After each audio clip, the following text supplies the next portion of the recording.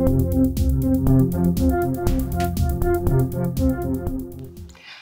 everyone, it's Elizabeth from Elpis Astrology at elpisastrology.com. Thanks for joining me today. So this is my take on the December 2024 astrology. Holiday season is upon us. So there's a number of things that are happening here this month. The first one is we kick off right on the 1st of December. We have our new moon. And the thing about this new moon is I left it to this video to do this, but on the Pacific coast, this particular moon was actually on the 30th of November. But everywhere else, pretty much in the world, it would be the next day, which is the 1st of December. And in particular, I wanted to talk about this new moon in relation to a square that's happening. I'll talk about that in a minute. So the new moon has the moon and the sun together. And it is at 9 degrees of Sagittarius, 33 minutes. And it is at 10:21 p.m. Pacific Standard Time on the 30th of November. But then all others, including, let's just say, the East Coast, it's on the 1st of December at 1:21 a.m. So this is like your new year, Sagittarius. I'm a Sagittarian by sun sign. So this is my new start too. Yeah. And I talked about the square. The square that I'm talking about here is a moon as well as Saturn. So it's a moon-Saturn square. And this actually happens on the 1st of December at 4:48 a.m. And what's interesting about this is that this square sets in to the newness that you want to have happen in your life at the new moon. Hours later, you're having to make some adjustments of some sort, right? That square asks you to adjust. When we look at Saturn, it can put a delay on things. It can put a damper on things. It can sometimes bring difficulties too. And it could bring difficulties if we take it out to the larger world with the people. So it's like the people have to make an adjustment here is what this speaks to, right? But in your own personal life, it could just have difficulties, emotional difficulties, perhaps with women. The moon can represent the female in some ways as well, right? Or at least the mother. So you may literally have maybe an argument or disagreement with your mother. That could just play out just like that, right? But they are both in, well, the moon is in Sagittarius, and then, of course, Saturn is in Pisces. And the degrees we're talking about are about 13 to 14 degrees for this to have any real effect on you, right? Now, the new moon is going to have Venus trining Uranus. That's very positive. That's like exciting, excitement in your love life potential. Maybe for others, some unexpected money coming their way, that type of thing, right? And we do have Mercury is still retrograde at this new moon on the 1st of December. And it is opposing Jupiter, which is also retrograde. So this speaks to maybe things not being so clear, or again, this whole disagreement type thing with the opposition. You can have literally opposing forces here. And Mercury really speaks to things like communications. It can even be our thoughts as well, right? The news. And this could bring news with regards to what? Maybe foreign people, foreign things. Maybe some issues regarding travel for some reason as well. Jupiter can represent that too. Jupiter can also represent the law. And so on this sort of mundane level, it could have, you know, things like legal issues going on in many ways behind the scenes, kind of like negotiations, because both these planets are retrograde at this time, right? And the ruler of this new moon, of course, is Jupiter. So we want to watch where that is. So that may be a theme that comes up at this new moon in Sagittarius. Nicely, we have that Jupiter retrograde sextiling Chiron, which is also really nice too. So this suggests that there may be some healing of some sort going on here. And the healing may actually be going on in a foreign country or with foreign people, right? Jupiter can represent that too. Now, when we move on to the 6th and 7th of December, we have that Mars going retrograde. Now, I've already spoken about this in other videos at length. But here we're talking about this Mars retrograde is at 6 Leo, 9 minutes on the 6th, 7th of December. And this is going to be a long-lasting one. And the thing that stood out for me was, sure, retrograde is starting in Leo, but it's going to be spending most of its time in Cancer, right? And it will go direct in Cancer towards the last days of February, but then it still has to make its way through the shadow period, right? So this, to me, features the homeland, right? It features, when we're talking about Cancer here, the mother, mothering, right? That nurturing, that type of thing as well. Now, I always say, with a Mars retrograde, one of the best ways to utilize the energy, because there's going to be potentially frustrations, delays, can't move forward on things. Have a plan A, B, and C for any projects that you're going. Now, I would say that this Mars retrograde is a great time to plan out some kind of, say, project of some sort. Or maybe you've got to make some decisions or take some actions in your life.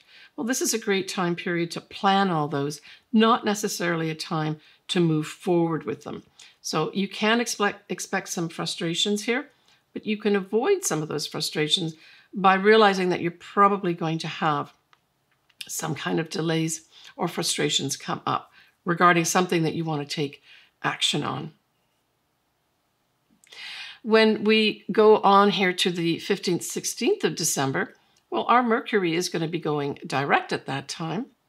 And we're also going to have our next lunation, which is a full moon in Gemini. So Gemini is ruled by Mercury. So that fact that Mercury goes direct on the same day is important, right? So this means there's a lot of chatter. That's what I got out of this. So there's two signs that are ruled by Mercury, Gemini and Virgo. But Gemini really deals with kind of a lot of information.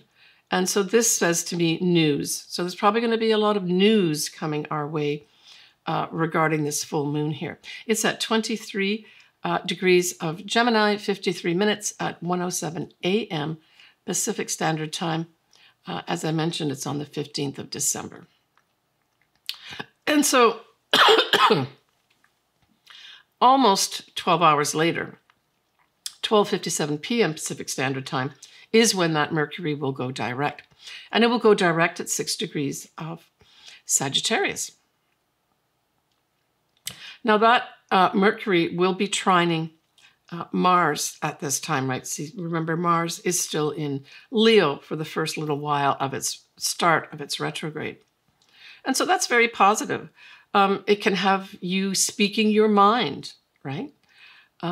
Maybe successfully drawing up some plans. Maybe you do your Gantt chart or some kind of milestone type thing. You start that process around this time. It would be a great, even though this is a full moon, that this Mercury trine Mars is happening on. It still would be a good time to say, take a look at the big picture, right? Now, on that same day, but a little bit later, just by a few minutes or so at 1:01 p.m., that moon will be at 0 degrees of Cancer, and it will be squaring the north nodes in Aries at that time. So this is another piece of information that goes with this full moon regarding a wrap-up, a big spotlight put on something here. And again, we go back to this whole thing of Cancer. And so I see this as potentially women rising up and maybe even making statements, because of course Mercury is going direct at this time, about their future, right? And it has a lot to do with anything Cancer related. So our homeland, mothering and nurturing are all up here. And there's a clash that's going on, right? The other nice thing that we have happening, again, we're having Mercury come in here on the stage. Mercury is going to be sextiling Venus. And we're looking here at the influence of Aquarius as a sign. And I really thought this might also be a time when we get an opportunity to talk science. That might be up too. Humanitarian things, opportunities to put some humanitarian type of activity, discussions on the table could be. But we could actually literally just hear something regarding some scientific breakthrough of some sort. On the 21st of December, we have our winter solstice in the Northern Hemisphere. And this is at 1:21 a.m. Pacific Standard Time. The moon is going to be at 13 degrees of Virgo. The moon will be opposite of Saturn. Yeah, so the moon opposite Saturn really speaks to, and I'm going to take this out to the mundane level, clashes with authorities. It's authorities trying to squash the people.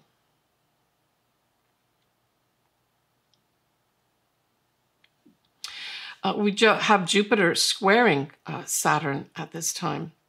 And we have Venus still sextiling Chiron. So that whole Jupiter square Saturn. Now, Jupiter many times just gives positive energy. But I really see this kind of dovetails into this whole other transit of the moon opposite to Saturn.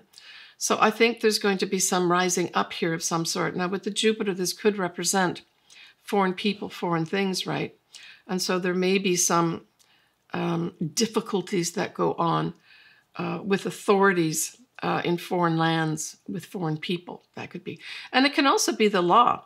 So there may be some pushback with regards to the law here. Some laws are being put down that don't sit well with everybody. Yeah. And of course, we have Christmas around this time as well for many people. So then the 25th of December, we still have that Jupiter square to Saturn. And the degree point is around 14 degrees of Gemini and Pisces, respectively, right? So there may be some difficulties going on here around Christmas time in foreign lands. There may also be difficulties with some travel of some sort for some reason, right? This could tie in things that are like Pisces, which is the water, right? Maybe an excessive water of some sort. So when we go now into the 28th of December, we have Mercury, which is going direct, will be squaring Saturn as well. So we can see that Saturn kind of plays into this whole month. And so it really says to me, there's a lot of emphasis being put on the rules, the regulations, authority figures, that type of thing too, right? And so this is, you know, news that we don't want to hear or news that we don't agree with this square, right? And we end this month of December with a second new moon in Capricorn. So Capricorn, you've been having some story go on this year, right? So you had your first new moon on the 11th of January. You had a full moon on the 22nd of June this year. And now you're doing another new start with another new moon. Typically, you only get one new moon per sign in the year. So listen up, Capricorn. There's some story going on here. Go back to January and June and ask yourself what was activated around that time, what things came in for you, what people came in for you. Because there's a whole new start here. And this is like right around New Year's, right?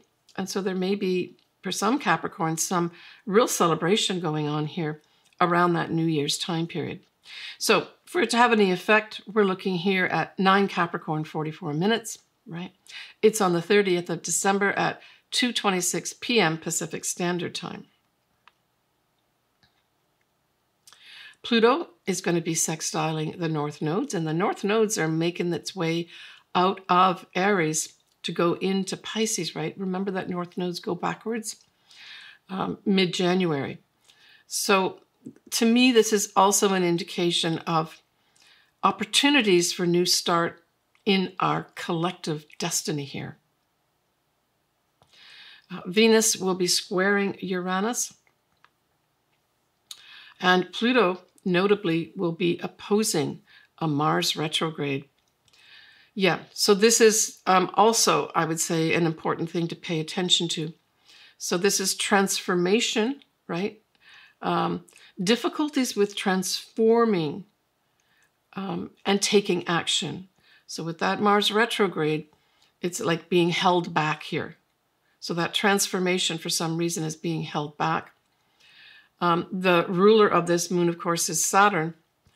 And when we look at Saturn, Saturn is direct at this time at 14 degrees of Pisces. And it's got a wide square with Mercury at 18 Sagittarius, but it is fairly wide. But I did want to take a look at that ruler. So this also indicates, difficulties with accepting, information that's coming from authorities. Yeah, but that Pluto opposing Mars. Now this also can indicate the more negative sides of Pluto coupled with a retrograde Mars. This is, planning behind the scenes, maybe even nefarious type activities behind the scenes with that setup of Pluto opposing Mars. But maybe for us individually, the transformation that we want to take or make before the new year starts is somehow hampered in some way, right? I say just have a lot of patience around this new moon towards the 30th of December. And certainly if you are going out to parties or whatever, take your time to, check all your details out. Don't speed. That's probably one. You don't do anything against the law, that sort of thing, or authorities, right? But I wish everybody the best over this holiday season. Enjoy yourself. Try to take it easy as best you can. And hey, let's look forward to those new starts, right? At that new moon towards the end of this year. Now, when we look at January 2025, can you believe it? Yeah. We have a full moon at 23 of Cancer. We're going to have a new moon at 9 of Pisces. Uranus will go direct, which will be good news. That's kind of push things forward in a positive way. Mars is still going to be retrograde, but it will be now in Cancer, right? And then, of course, the Sun will conjunct Pluto in January too, right? So that'll be an Aquarius thing. So that to me says, this can be somebody important in the world bringing transformation our way when we have the Sun conjunct Pluto, right? And especially in Aquarius. Exciting new things potentially happening starting in January. But I will cover all that later for you. All right, everybody, I'm going to move on now to do the individual sun signs and or ascendants, whichever one resonates with you. I suggest that you probably watch, or for my Spotify listeners, listen to start with your ascendant. That'll give you the areas of life that all these different moons that I spoke about this month of December are landing. And then look at your sun sign, listen to your sun sign, watch your sun sign to just get a little bit more information, because your sun is the most important thing in your chart. So Gemini, that new moon in Sagittarius, of course, is opposite to you.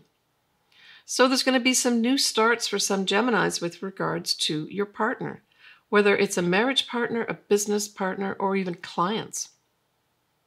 And let's just say it is clients. You could be drawing in some foreign element here. Maybe some Geminis will be reaching out to foreign lands in terms of what they're doing. Working with people, forming partnerships. That's the new start here. But it can also involve a focus on your partner, Gemini, where your partner maybe has something that they want to tell you with regards to maybe some future project they're working on. Sagittarius can represent the future, right? For others, you may be just having a new start here with regards to putting a business partnerships together. Maybe this is you signing off on some of the contracts and that, right? But don't forget that we do have a Mercury retrograde going on at the new moon on the 1st of December, right?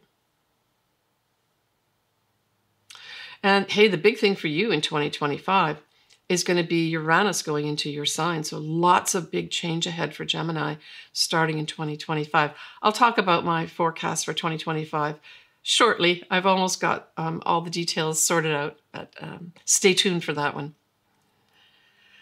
Yeah, and so right now, though, positively, Gemini, you have Jupiter in your sign. Jupiter's like Father Christmas.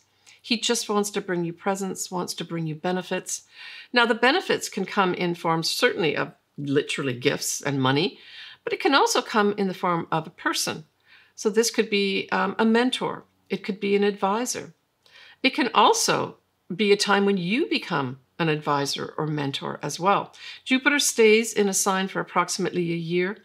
So it's going to continue in your sign through June 2025. So take advantage of that, right?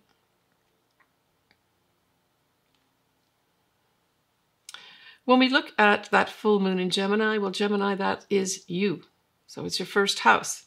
The positive thing is on that 15th of December, when we have the full moon in your sign, is Mercury, your ruler, will be going direct the same day. Super positive. So maybe some frustrations that you may have been going through, maybe with regards to anything to do with communications, that's contracts, writing, etc. You get the green light here with the Mercury, your ruler, going direct at that full moon. You wrap up. This, to me, says wrapping up a writing project, wrapping up a contract that maybe you've been negotiating a long time on, right? Maybe a sales or commerce initiative is wrapped up at this time. Either wrapped up in terms of you sign off on the contracts, or you decide you don't want to work in that anymore or do that particular activity anymore. Other things that can happen with Gemini are short distance travel. So you may end up stopping travel of some sort that is a short distance travel. And that's one of the activities that can happen at the full moon.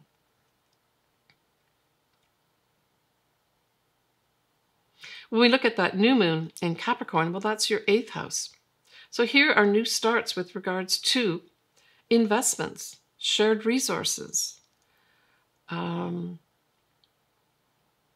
Yeah, I mean, you could decide to take a really hard look at all your investments and finances that you have, your 401ks, and make some kind of new initiative here. And maybe you'll work with an advisor of some sort to do that. Someone who knows the rules and regulations. I mean, that new moon in Capricorn is ruled by Saturn, right? And Saturn tends to speak to authorities, people who know the rules and regulations, that type of thing. I mean, it's possible there might be some Geminis that decide they want to retire. And that new start in the 8th house is you accessing all your funds to allow you to retire. That would be a great way to use the new moon too. For others, you may have a new start in your sex life, and it may involve an older person. Capricorn, ruled by Saturn, can be an older person here, right? This also could be a new start with regards to taking on some psychological therapy and having an expert help you out. If that's something up to you, this would be a great new start to do that. So that's on the 30th of December, right? Whatever it is, Gemini, this was a sort of a story that started in January, did some kind of culmination in June, and then ushered in this new start for you in your 8th house, right? It's also secrets. So there may have been a process of maybe things coming to light for you that were hidden before, that wrap up here, manifesting as a new start for you with regards to resources. I mean, something as simple as you not realizing maybe you had shares or something like that in one of the companies that you worked in, that comes to light. You get sent a letter where this is the 5th time they're sending it to you saying, you've got to cash in these shares. from the previous company. I actually had this happen to me once. So that can, there's a lot of things that the 8th house represents, right? But it's a new start and I really like it. Take care of yourself, Gemini.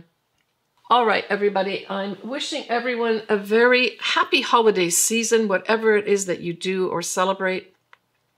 Please enjoy yourself and look forward to next year. I'm optimistic as per usual with my Sagittarian sun.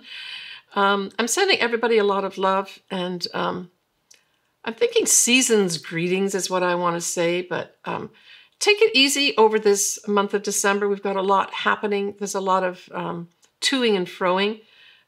Enjoy yourself and have a lot of patience. But make sure to enjoy yourself and spread the love is what I've got to say. Bye for now, everybody, and Happy New Year. So I just want to give a shout out to some of my clients as well as viewers that are local to me in San Diego that came to support me when I gave my lecture in September at the San Diego Astrological Society. I just want to thank you so much for coming down. You'll see their pictures here. But I just wanted to give them a nice shout out and happy holidays to all of you. I am going to be giving another lecture September 2025. I'll give you all the details well in advance. So plan to come and see me again. Happy holidays to all of you and thanks again.